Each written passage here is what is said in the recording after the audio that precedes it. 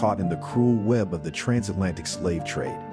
Agents John Cooper and Thomas Spaulding heartlessly bought 75 Igbo individuals, treating them like mere commodities, each sold for a tiny sum of $100. These poor souls were destined for a life of forced labor on the plantations of St. Simon's Island.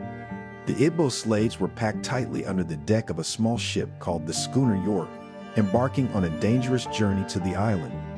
Little did their captors know that a momentous rebellion was brewing. During the journey from Nigeria to Georgia, the Igbo people made the most difficult decision of their lives.